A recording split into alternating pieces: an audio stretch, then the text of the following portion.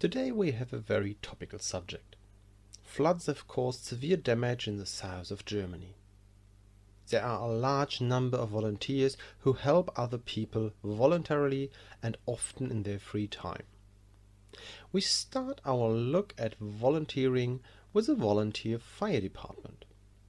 First of all, how many volunteer fire departments do you think there are in Germany? 114? 750?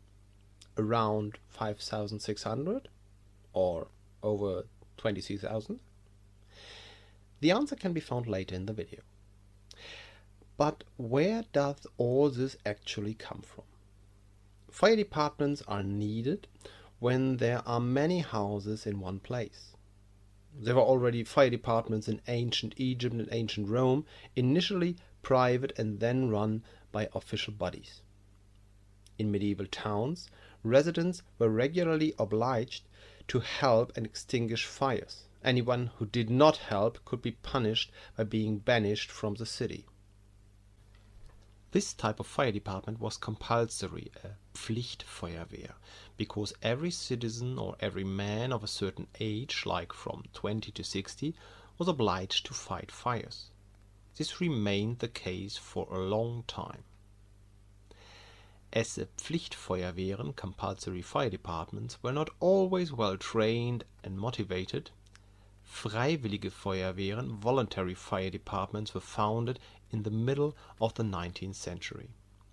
These often emerged from or parallel to gymnastic associations. In some places there were then two fire departments in parallel, and voluntary fire departments gradually took over the task of the compulsory fire departments. In fact, it is still the case today that a compulsory fire department can be deployed if no voluntary fire department is available and ready for action on site. If in addition to the 750 or so factory fire departments that ensure safety in large industrial companies, chemical plants or airports, for example, we also have 60 Bundeswehr fire department locations, then in addition to the 114 professional fire departments in large cities and 157 fire departments with full-time staff in smaller cities, the about 23,000 volunteer fire departments in Germany take on a very special significance. In North Rhine-Westphalia, for example, there are 130,000 members in the voluntary fire departments. Volunteer Fire Brigade means voluntary work.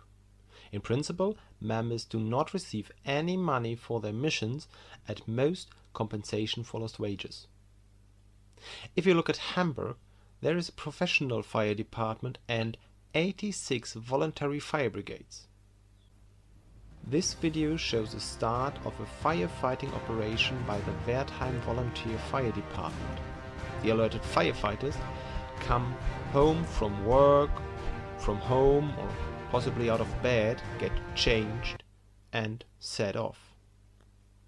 Previously alerted by sirens, the people on standby have a signaling device with them. In Bavaria, the law stipulates that the fire department must be at the scene within 10 minutes of being alerted. Of course, the firefighters are trained accordingly for the operations. The first course of the basic training lasts 70 hours and covers the basics of firefighting, technical assistance and legal matters.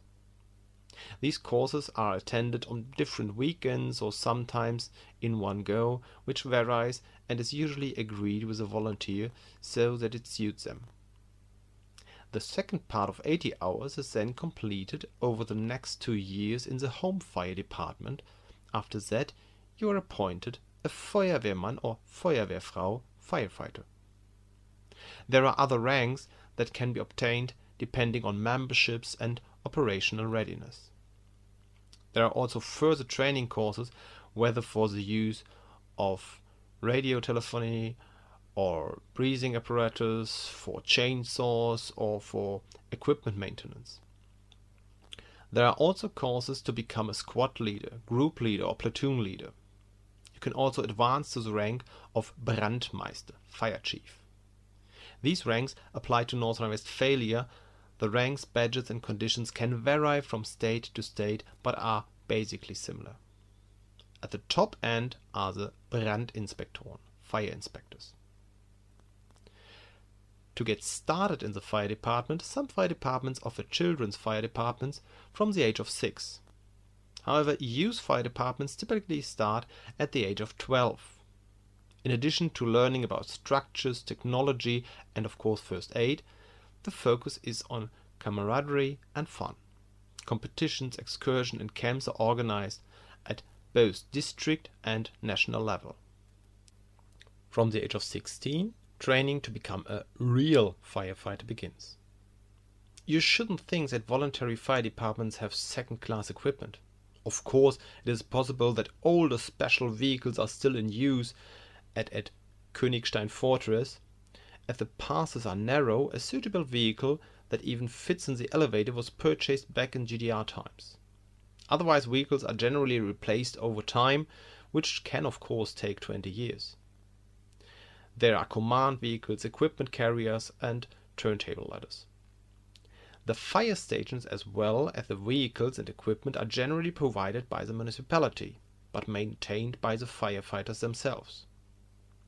Depending on the area, there are also boats and appropriate training specialists for water rescue as well as for rescue from heights, or equipment with special protective suits for handling chemicals. All types of operations are possible. Retten, löschen, bergen, schützen, rescue, extinguish, recovery, protect are the task of the fire department. The fire department responds to fires, car accidents and floods. After storms they clear trees from the road or support rescue services in transporting patients from difficult situations, for example when the stairwell in an old building is too narrow for a stretcher. In 2021 there were around 200,000 fire department deployments due to fires or explosions. At the same time there were around 2.4 million emergency rescue operations. Unfortunately, these are not always completely harmless. One example is a female firefighter who died during the flood disaster at the Ahr Valley while waiting for reinforcement for a bedridden woman. Or 2 firefighters who died in a fire in the city center of St. Augustin in which 11 other firefighters were injured. Even recently, a firefighter died in the floods when he capsized in a rubber dinghy while on his way to rescue trapped people. Because of or despite all the different operation tasks and dangers, fire departments still need many members, and the number of female firefighters has increased significantly in recent years. However, some fire brigades are complaining about a loss of members.